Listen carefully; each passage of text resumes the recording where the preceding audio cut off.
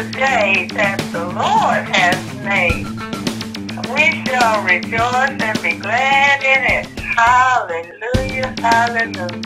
To God be the glory for all the good things He's done in our lives. Hallelujah, praise the Lord. Love you.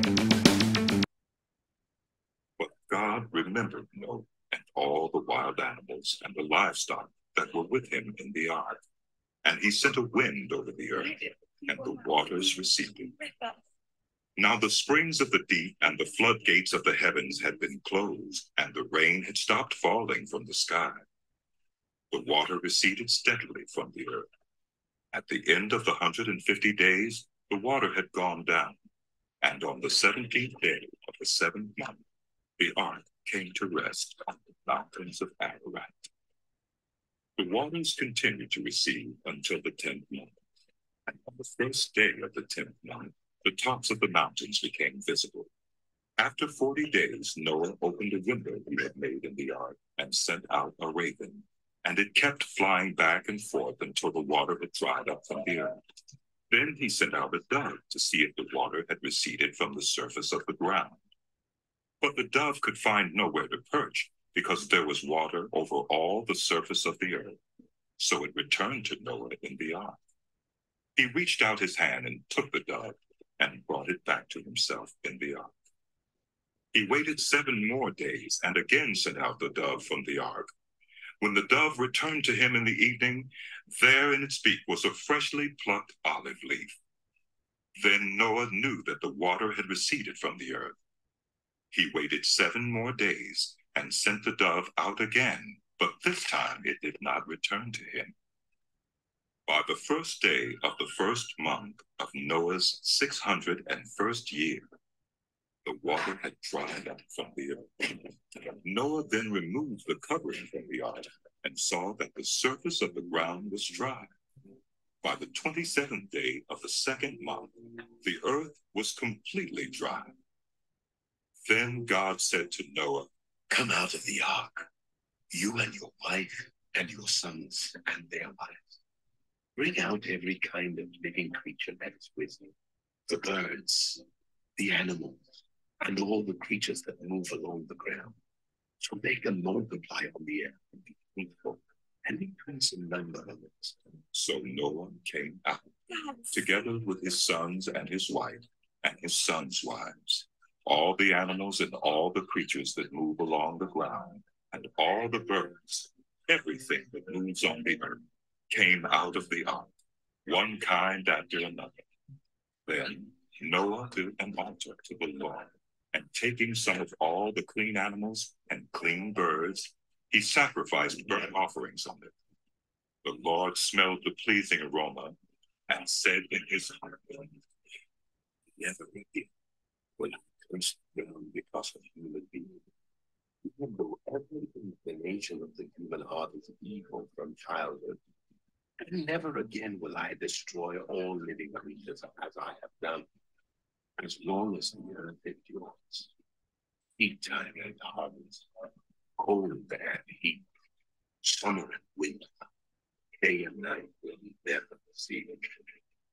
Hey, everybody, I'm excited. Got a new project I want to try out for encouragement, for growth, and edification for all of us.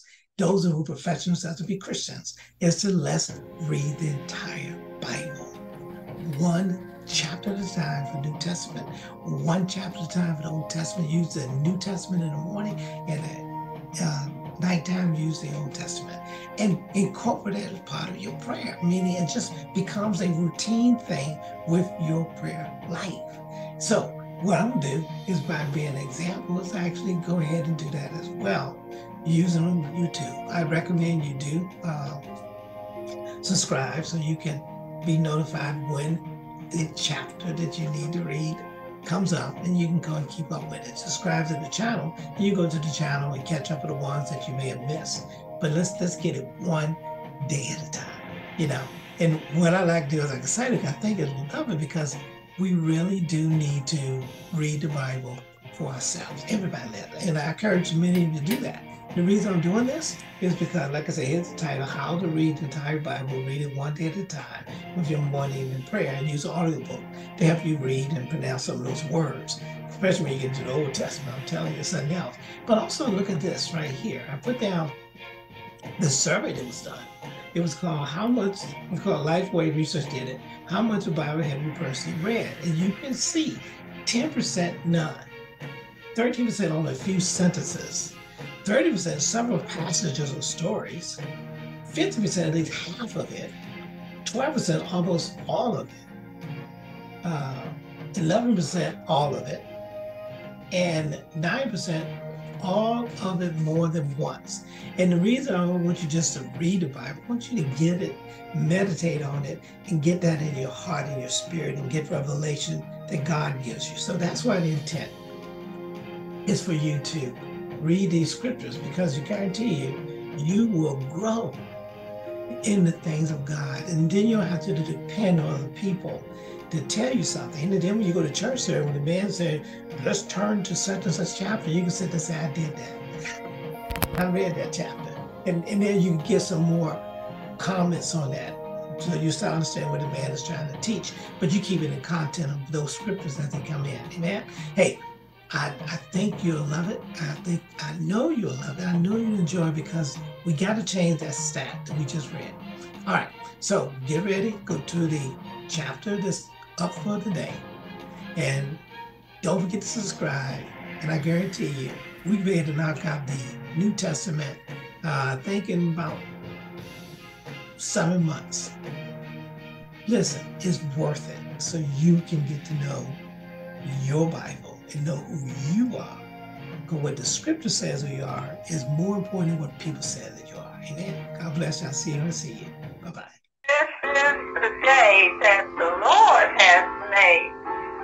We shall rejoice and be glad in it. Hallelujah, hallelujah. To God be the glory for all the good things He's done in our lives. Hallelujah, praise the Lord.